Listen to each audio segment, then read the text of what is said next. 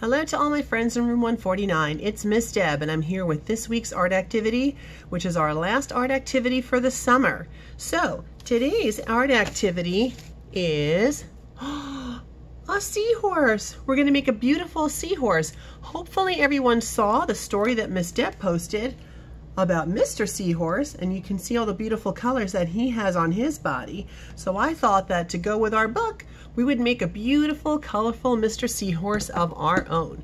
So if you go to the envelope that Miss Deb sent home at the beginning of the summer, the only thing that you should have left in there is a template of a seahorse, and attached to that template should be lots of pieces of different colored paper, little squares of tissue paper. So if you want to pause this and go get it, feel free. If you want to watch this first to see how we're going to make it, you can do that too. It's very much along the lines of how we did our sparkly shark or shiny shark last week. So in addition to needing your template and the paper squares, you're also going to need a glue stick and some scissors and a Sharpie. So the first thing that you're going to do is you're going to take your seahorse template and you're going to put it seahorse side down. And in the interest of saving time and not making this video too long and boring for you, you should notice on the other side that Miss Deb drew an oval. And that's what you're going to do to fill in your seahorse. So here's what it's going to look like. You should have had an oval on the other side. I took the liberty of going ahead and filling it in now, so you didn't have to watch me gluing all this on. You're going to just take a glue stick and you're going to little by little glue a small section, and then you're going to take your squares of paper and make sure you press, press, press. Don't leave any blank spots. Feel free to overlap because then it looks really pretty. And you just want to make sure that you fill in, to the best of your ability, the oval. And again, if you want to make sure that you don't have any empty spots, you can look from the seahorse side. You can almost see it on camera there. You can see the colors. And if you look through and it looks like you missed a spot, you can always add some more paper. So once you glue on all of your beautiful squares, and again, feel free to make sure you glue on really well, I would set it aside. You want to let it dry maybe an hour. It shouldn't take more than that. And then you're going to need some scissors, and parents, you're going to cut it out, or if you want to help your child cut it out, that's fine. So that's the only action that I'm going to do today. Maybe you can hear me doing snip, snip, snip. You're going to cut out on the other side. And while I'm cutting, I would just like to take a moment to say what a pleasure it's been to imagine all of you watching these videos all summer. This is my last one for summer program.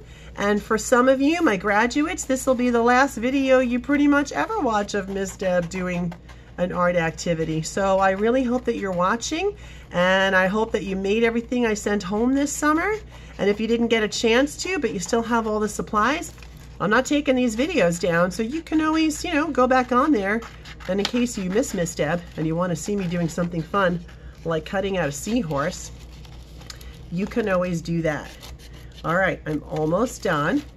It might be a little tricky for the kids to do the real curvy part, but some of the larger sections, you might be able to help them do some hand over hand. We're almost done cutting out our seahorse.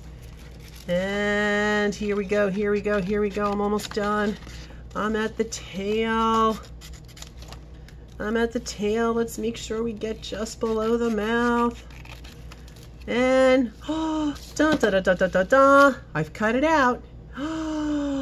Beautiful, so pretty. And the last thing that you have to do is take your Sharpie and you're just gonna draw a little eye on there. You can draw a dot, you can draw an eyeball that has a little bit more shape to it. So on my first one, I just drew a little dot. And on this one, I drew a different eye. Woo, whatever makes you happy. If you wanna draw a smiley face on there, you can too. But you end up with really, really pretty little seahorses. And again, if you want to hold your seahorse while you listen to Miss Deb read Mr. Seahorse, that'd be so cool. Look, they almost look exactly alike. So many beautiful colors. Anyway, friends, that's it for this week's art activity. And as always, I really wish that we could have been together this summer, but this is the next best thing. So I'm going to send you a seahorse kiss, mwah, and a seahorse hug. And to my graduates, thanks for watching all summer, and I will miss you. I'll see you at graduation, maybe even before. And to my non-graduates, you can look forward to more art activities from Miss Deb, probably in the fall. All right, I hope you guys enjoy the rest of your day. Let's let the seahorses swim us on out of this video. Woo! Bye, everyone. Have a great day.